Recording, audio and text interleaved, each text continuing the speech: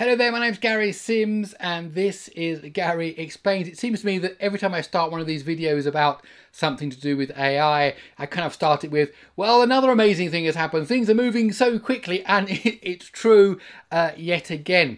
This time I'm talking about speed improvements. Now, you know about image generators, DALL-E Image Journey and Stable Diffusion. Well, now Stable Diffusion XL Turbo is out there and it really is just a leap in speed, and they've done that by inventing a new way, a new model, a new neural network that generates these images. So if you want to find out more, please let me explain. So this video will be split into two parts. In the first part I'm going to show you a demo of Stable Diffusion XL Turbo and how quick it is, and then in the second part of the video we'll have a look at the technology behind it. Okay, for the first part of the video I'm going to demo how the new Stable Diffusion XL Turbo works, but we're going to start with DALL-E just to show you the difference between them. So here we are in DALL-E, and if I cut and paste here a message prompt, duck playing a guitar in a spacesuit on the moon, we send that in and now we wait while it creates the image. Now, creating image, there you go, and you've got a little bit of an icon showing you how long it's going to take. So this is going to take several seconds to happen. Now, when we do get over to the new Stable Diffusion XL Turbo, we're going to see that this image generation is almost real time. And then, as I mentioned a moment ago, when we get to the end, we'll talk about some of the tech behind that. So there you go. DALL-E has come up with two nice cartoon-type characters of a duck playing a guitar on the moon. There seems to be some extra planets in the background there, but that doesn't matter. That's pretty good picture, but we had to wait. Okay, let's move over to the Stable Diffusion site. Okay, so here we are trying this out now on the Stable Diffusion site. And basically it can generate images as you start typing. So if we just start with duck, comma, okay, there you go, there's the picture of the duck. So now we're going to say, well, let's have it playing a guitar. Okay, so it will generate another image. There you go, more cartoony one now of a duck playing a guitar in a spacesuit. Okay, that's what we asked for in the other one as well. There you go, so we've got that now. And then we'll say on the moon. And there you go, so there is our more of a photo-like picture of a duck playing a guitar on the moon, and that came up almost instantaneous, certainly, you know, 1 second per image, and this will work with whatever you type in as we go along. So let's pick something else. Robot playing chess, singing a song. Okay, so there he is.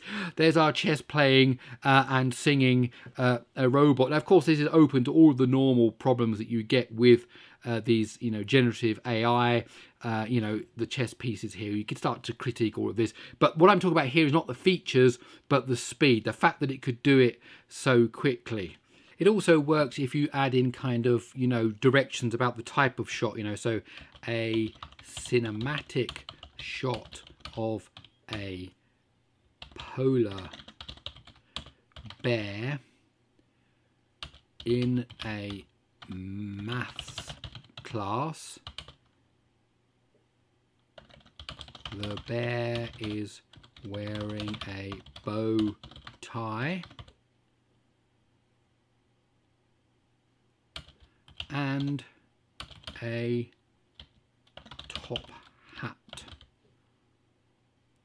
And there you go, so it's been doing that literally as we're going along. It starts to work out those pictures at each different step, you know, and if you change that a top hat quickly to a flat cap, there you go, only takes a second or two for it to regenerate the picture again. The bear, I don't know, can you have a bear that's smiling? Is smiling. Can a bear smile? Let's see.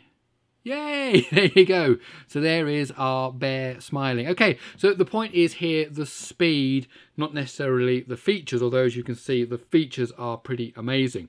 Okay, let's go on and look at the actual details of how this works. Okay, so Stable Diffusion XL Turbo is real-time text-to-image generation model, and as you saw, much faster than the existing models. Now, diffusion models, DMs, are the key for generative text to image creation. We saw it there on DALL-E. Stable Diffusion also have this, of course, for the earlier models, Midjourney.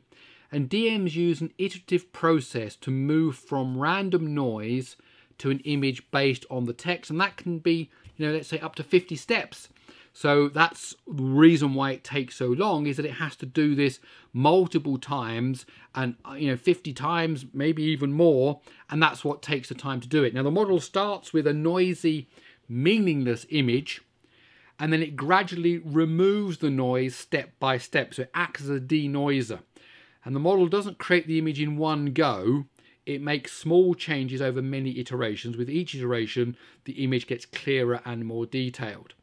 Now, DMs don't require adversarial training. There's a reason why I'm saying that, you'll see in a minute. And they do scale well, which is why, of course, we've got Stable Diffusion, Midjourney, DALL-E, and and thousands of people are using this all the time, and they're able to scale on a large set of data and scale in terms of the inference in what they can use. Now, there's another type of generative network, an adversarial network, that can create an image in one shot. Now, the aim of a GAN is to fool a discriminator. It's its adversary. It says, no, that's a rubbish picture, no, that's a good picture, and the GAN is trained up on all these images, and it can actually generate the image to fool. It knows it's doing better because there's a discriminator. Now, it's single step and it's faster, but it doesn't scale to large data sets, so that's been a problem, which is why it's not been used for things like DALL-E and so on.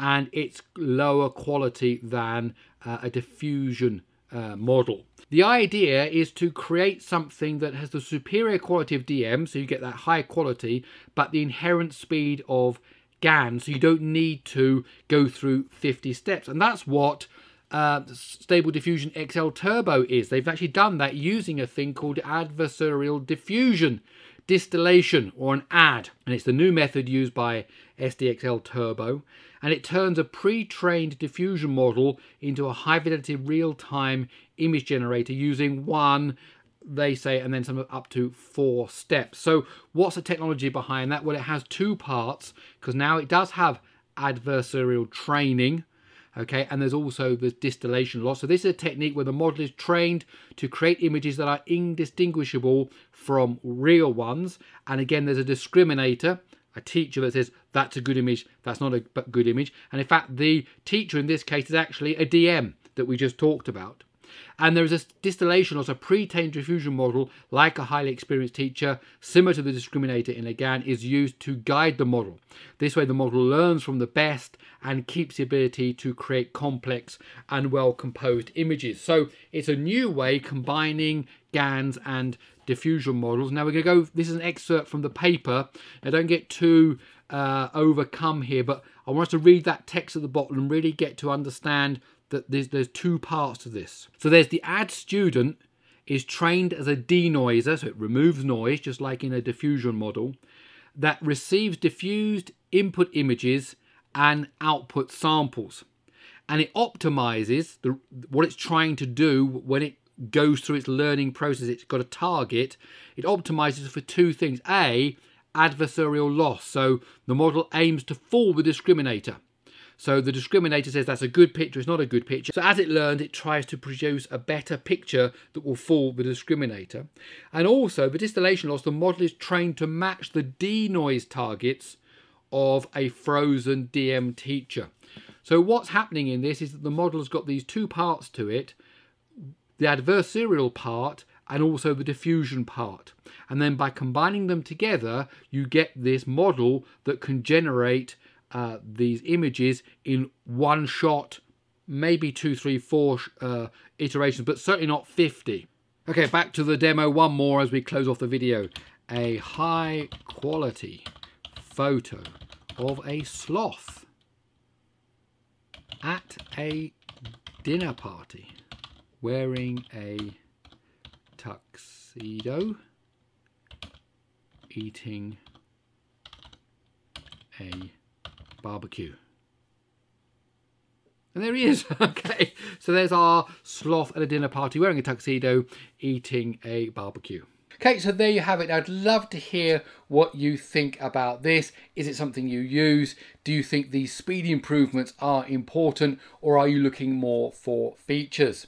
My name's Gary Sims. This is Gary Explains. I really hope you enjoyed this video. If you did, please do give it a thumbs up. And if you like these kinds of videos, then why not stick around by subscribing to this channel? Okay, that's it. I'll see you in the next one.